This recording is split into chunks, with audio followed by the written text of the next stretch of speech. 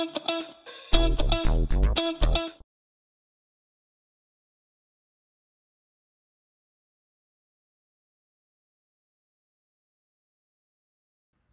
thanks everybody for joining us for our continuing Tomcat track here today on Tuesday, September 29th.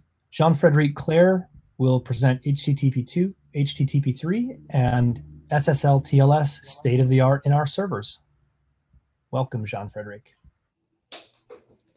Yep, thank you. Okay, so I would basically start to speak about HTTPD, then HTTP3, and of course, all those things are related with SSL TLS. So I will say something about TLS and SSL. So I will cover basically HTTPD 2, ALPN, and then H2. I will speak about our server, where we are at, and I have also some demo, which I guess, as usual, it's H3 is a kind of an experimental stuff, so there's a lot of chance that the things will be broken. I'm working for RedHat. I've spent a lot of years writing Java, C, and other software. I'm kind of old guy, as you can see. I've been in the open source since before 2000, so that's quite a long time. And I'm a cyclist and runner, usually at the ApacheCon, the real ApacheCon. I'm organizing the morning runs, which we can't do. And I'm living in Neuchatel, Switzerland. So why do we move to a new protocol? HTTP 1.1 is kind old, from 99. At that time, you were very happy when you were displaying one page. Then the things have been moving. Basically, a page is several megabytes of data, that image, it has JavaScript, it has some style. So this protocol start to be not very adapted and quite inefficient. So at some point we were looking for a better protocol. H2 was coming because basically it's a binary protocol. It uses frame, is using multiplexing. It's based on SPDY, which was done by Google several years ago. It requires TLS security everywhere.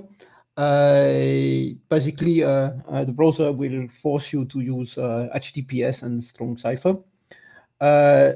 The forward proxy is not allowed. You can do clear text. A clear text can be interesting, for example, when you have a reverse proxy. I would not advise people to unencrypt data and then send it unencrypted between two machines, even in the company network, because you never know what could happen. There's always a chance that there's someone hacking the company network. So if you do that, be very, very careful. So next. So the H2 is based on two specifications, basically two RFCs. It's backed by the Internet Task Force. It requires you to use the application layer protocol negotiation, which is also an RFC. This is something that was mentioned in Mark talk, where basically Java 8 was supposed to implement stuff, but not supporting it. That's kind of the fun. So multiplexing, what does mean multiplexing? Is basically there in one socket. The socket is the big blue ugly stuff on my slide. You can have several requests taking place. You, for example, can exchange header. Header is basically you have a head request and then you will have a reply. You can have a header like a get and get some data. You can have a post. with headers and then some data. And you have something interesting, which is named server push, where basically the server could decide that he want to send you something. Like, for example, you have a very nice application that is going to show a bunch of images, or requires a large Java script application that you're going to send as a jar. So basically, you're going to push it to the customer while he's, for example, entering his logging or something like that. So that's quite interesting. A little more on the protocol. So basically, we have HTTP header compression, which means basically everything that you can see, like content lengths and all those standard headers, they're going to be compressed. That basically saves some data. You can request priorities. Basically, the browser can decide you want something earlier. Basically, you would need an application to do that. The server can decide that you want to send something faster. The server push, as I was already saying, is basically this is basically you're going to have you need some element of a page. You're going to send them in advance. You know the page needs some images. You're going to send them, and all of this is basically a try to get a faster and better rendering on browsers. Remember, it was done by Google, so they were interested in allowing you to navigate very fast. So this is the main preoccupation of these things. They don't care about that it increased the load of the server, but what happened is, like, you're going to get your images or your application a lot faster on your browser. So where we are at the browsers, it had been supported for a long time. You, like Firefox 42, I don't think anyone is still using it. Chrome 40 or Internet Explorer 11, it's supported on Opera and Safari, so you have it everywhere. Statistics from 2 years ago now, the traffic server were basically making, they have their own implementation of H2, which I will speak about a little later. They say that the traffic for their website, about 80% of the browser are using H2, which means basically you have it nearly everywhere. So basically my conclusion there will go for it. This is just a small detail about how you get the protocol working without changing too many things on your application, on your server. Basically, this is a TSL. This is Wireshark entry. It's a client. Yeah, it's a Firefox. The Firefox is going to, in the application protocol negotiation, the browser is going to send you what is supporting, and the client is going to reply by what is supporting. In this example, it's a Tomcat with the upgrade activated. Then the Tomcat is going to reply that is supporting H2. There's some requirements which are quite easy to nowadays. Like if you're still using OpenSSL 1.02 something, you probably start to think you don't need to migrate to 1.1.1c or more. It was implemented in Tomcat native, in Tomcat 8.5. It was requiring quite a version of Tomcat native that is already old, or Java 9, which is already something quite old. In HTTPD, it had been supported since 2.4.17. That's quite a long time. It uses an external library, lib nj HTTP2, which is a kind of a small compact library written in C. Traffic server, which is the other proxy we have in the Apache Software Foundation. It's written in C++. It requires nothing else than OpenSSL. So the status in Tomcat, everything is ready. You can use it. You need a quite recent version of Java. Well, it has been backported, so you can use it everywhere. With Httpd, it has been there since a long time. And with Traffic Server, that's the same. Both Traffic Server and Httpd have now full support of all the pieces of the protocol. So if you look in the Tomcat, what you have to do in order to have the H2 enable is basically you have to add a update protocol and give it its class name, which is basically the H2 protocol. I have two examples in this slide. One is using the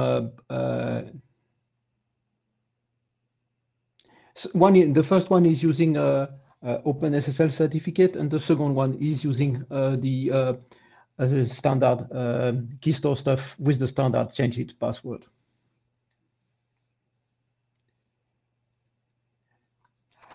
So this is a configuration when you want to use Tomcat with Tomcat native. You will have to tell it the path of the Tomcat native library, and you have to have OpenSSL installed and APR installed. Actually, even the old distribution like Fedora 23 are supporting it. So basically, you just install your Tomcat, install the you have the OpenSSL, you have the APR, and then everything is ready. Those are old slides with the performance. One of the questions is like basically we are doing a bit more complex crypto, and we are doing multiplexing and demultiplexing. So it was quite interesting to try to make a kind of stupid test just to know if this has some impact on the performance. We can see that it has using H2 have some performance issue, but it's not enough to really be worried. Like here, it's kind of trying to crash a server. You can see that there's something like about 10% increase, which is quite good. And this is my tests were kind of a bad example because it's just sending a file, which is probably what you don't want to do when you're using H2. You're probably going to send tons of small files. Here we are sending kinds of big files. So I will not do the demo right now. I will do the demo a little after because there's a lot of chance that something would go wrong and I will go out of time. So let's look to the traffic server configuration. I don't know if any of you is using a traffic server, but in the traffic server, you're going to tell it that you're using SSL. Here I'm running it on port 88.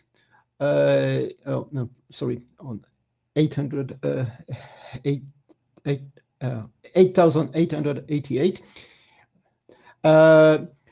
You tell that you want to enable H2. You configure the TSL you want to use. You give it the set and the key file you want to use. You make a config map, which basically it's proxy, so you tell it that everything is going to go to the Tomcat. You can see that the Tomcat is running on the local host. You have to configure the ipallo config because basically by default the server if you install the server, it's going to be closed, so you have to open it. It's a proxy. You don't want to open a proxy without configuring it correctly to the internet. So I have a small demo for that, which I will do later. Let's look to HTTPD. For HTTPD, the configuration is also very easy. You're going to put a listen. You create a virtual host. you tell it that you want to use the H2 protocol in it. You tell that you want that it order the protocol in the way you have ordered them. It's a protocol order on, which will tell it that please try to use H2 first. You, of course, have to enable the SSL engine. You have to give him the certificate file and the key file. And yeah, I've also given it a CR certificate file, which is not useful in this example. With Httpd, you can also use it as a proxy. It could be interesting, for example, to have the SSL and the demultiplexing done in Httpd and send the things in HTTP 1.1 to Tomcat or to any server that you can't upgrade. Here, this example is I'm using H2 in clear text because, well, I was using Tomcat, so it was more easy. But you could have the proxy pass HTTPD localhost Tomcat on its normal port. And again, if you do that, you must be very sure that you are in a safe network if you are going outside localhost. So I'll jump over the demo. So the conclusion, if you want to do H2, it's interesting. A lot of places are already using it. I think most of the web server have know it. All the browser have it. So if you have adapt, just go for it. So then it will look quite good. But why do we do HTTP3 now? Well, basically because the H2 as HTTP 1.1, they're using the TCP/IP. TCP/IP have a small problem. If you lose one packet, it's going to block this connection, which basically, in the case of H2, have you multiplexed everything in one socket? I mean, you're going to block several connections. So the idea was we need to do something else. The choice was to use UDP. We don't have much source on the Ethernet thread, on the Ethernet stack, so this is what we have to do. In UDP, the good thing is that the channels are independent, so you're going to be able to send data. If something is not acknowledged, you will have to take care of it. Of course, then you need a higher protocol level to ensure the integrity, because you're going to send, for example, a page in small package, but if one packet is lost, you need to have a protocol to make sure that you're going to be able to repeat it. Actually, to use it, it's a bit tricky. It requires usually a patched version of OpenSSL. It uses UDP. People that are doing cloud don't like it, but DNS is using UDP, so we have it everywhere. So I forgot to update this. I did update this one. Yeah. Okay, so the protocol was starting in March 2018, and we have still to make some progress. It uses Quick, which is a protocol. It requires TSL, and it uses UDP. It's basically going to transport HTTP 1.1 like HTTP 2.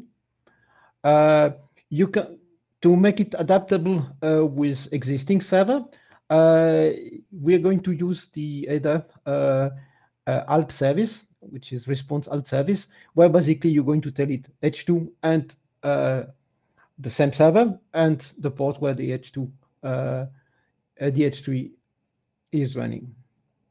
The same could apply with H2 in case you put H2 there, but that's not used because you can use it directly with ALPN. One of the problems is like basically a lot of people have their UDP port closed. UDP is still a bit slower in the kernel. I didn't make extra measurements, so I think it is still the case. It needs a little more CPU and memory because you have to reassemble the packet. The specifications are done through several RFCs, like 6 RFCs, so that's quite a lot of specification.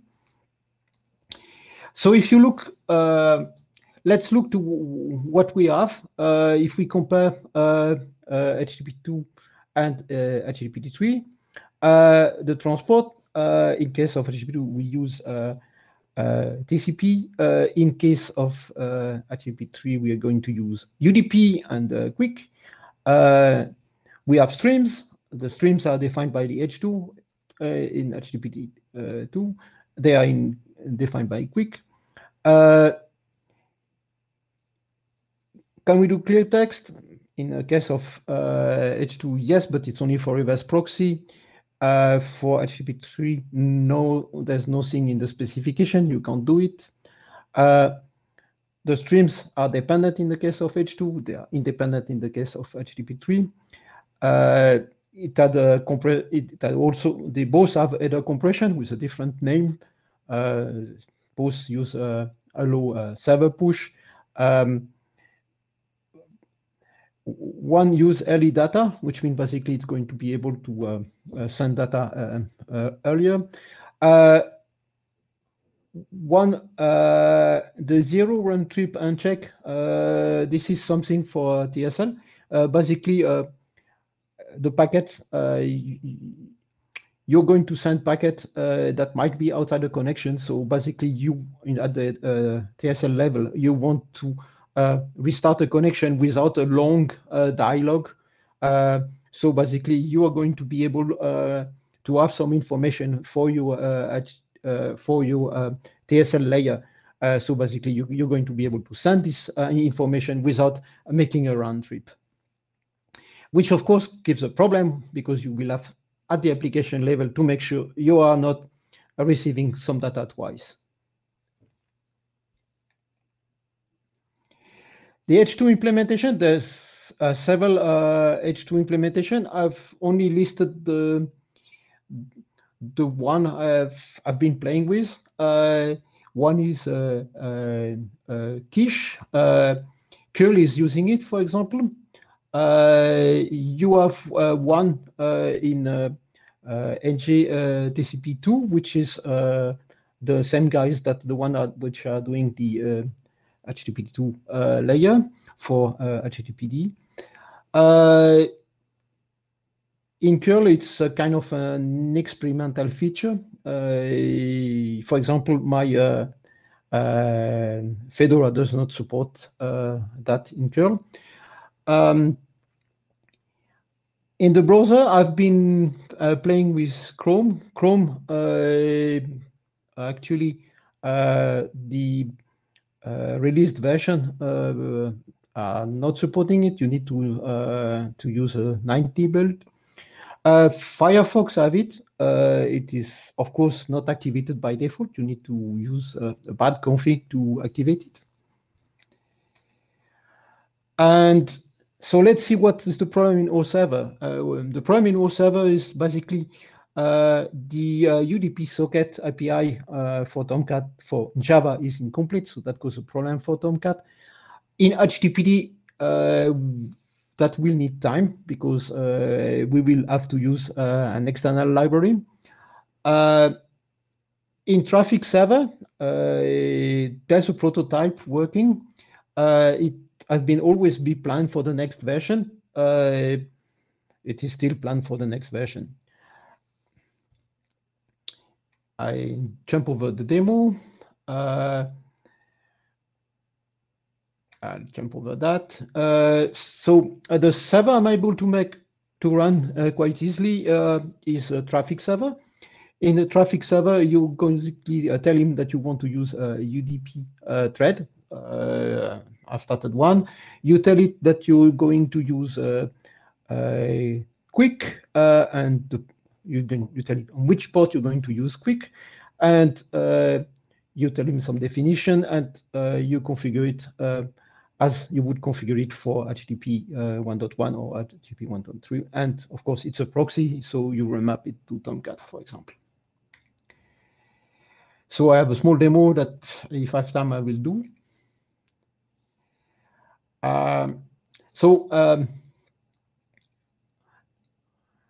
This I will show in the demo. So those are screens from my demo, which I will jump over. So I will. I'm careful because my demo might take some time. So basically, I'm going to go to the conclusion about HTTP3. Unfortunately, it's still a protocol draft. It's number 30 at the time of the writing, like now. It uses UDP versus TCP, so it needs that basically people have to open their firewall in order to get this. It needs a forked version of OpenSSL or boring SSL in a lot of cases for the run type, the zero run type. The good thing is, like basically in Tomcat, you would not have to rewrite your application, so you might have to again as soon as the stuff is supported correctly. For the moment, my recommendation is that wait, it's not ready. I have space for questions. So basically, I will try to answer the questions if there's any. And I will show my demo. There are a few questions. Yes, I've seen that. But when using HTTP2, can the client tell the server that it already has some resources to avoid the server push?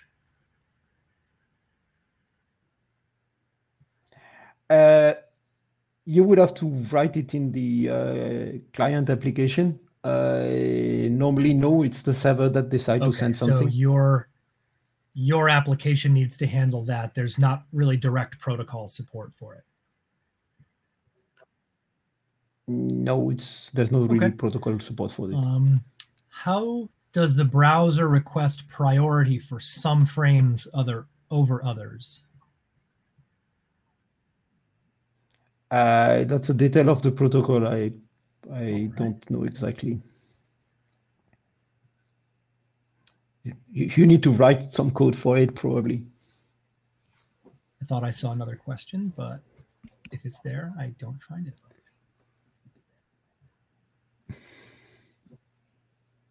The one that asked the question might just maybe retype it now. You have about 10 minutes, so if you'd like to continue with your demo, I'll go ahead and jump in with any questions that arrive in the chat. Yes, I'm going to try to jump to the demo. So I'm still sharing the screen, and I hope you see my. It's a bit small, but it's just Tomcat. So I have I have a Tomcat running with 2 pages. One is doing H2.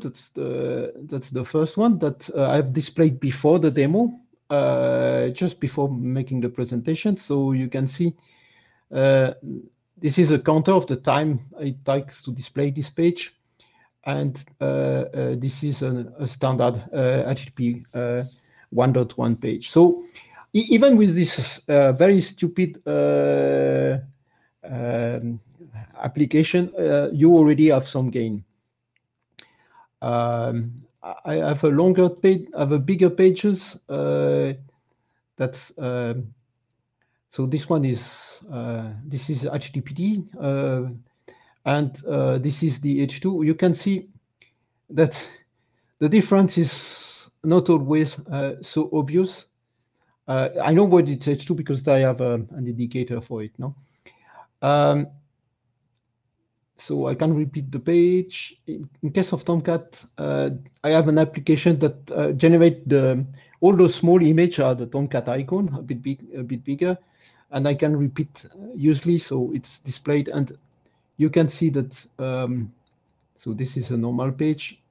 And you see, you have the rendering, you have the fact that, so it on a local host connection, it's very hard to demonstrate that it is faster. But if you do enough tries, you will see that it's slightly faster. So I've done some try with H3. So this is H3. So this is to get H3 running.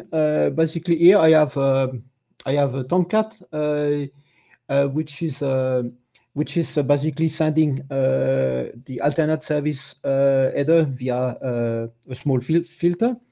And when I have displayed, this is my home page of Tomcat. Basically, just go to an application. When I debug the things, you can see that it's using H3 here on this. Oops.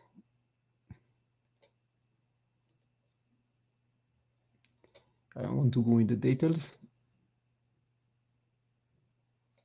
So you have here the H3 protocol, and so this is a page. This is a server which. So this is my small desktop, which I was trying to demo the fact that losing packet was interesting. So here I have it's using H3, and I'm losing something like 3% of the package. And well, I'm lucky it worked. It didn't work before. And you can see that it's using the H3 protocol. So basically, if you would be using HTTP 1.1 or HTTPD 2 on this, the time would be a lot longer, which I don't want to try again because I'm going to screw something, and I only have 5 minutes left. And I see that there's some question or something moving in the chat. Chris, there's some questions? Yeah, Sigal was asking if the Tomcat images that you're displaying are all the same resource, or if you're making sure that they get downloaded individually by the browser. Yes, I have a small servlet which basically is generating random numbers. So each image is a new. Each image. Each small Tomcat is a new image each time I make a request. So it's not going to be cached.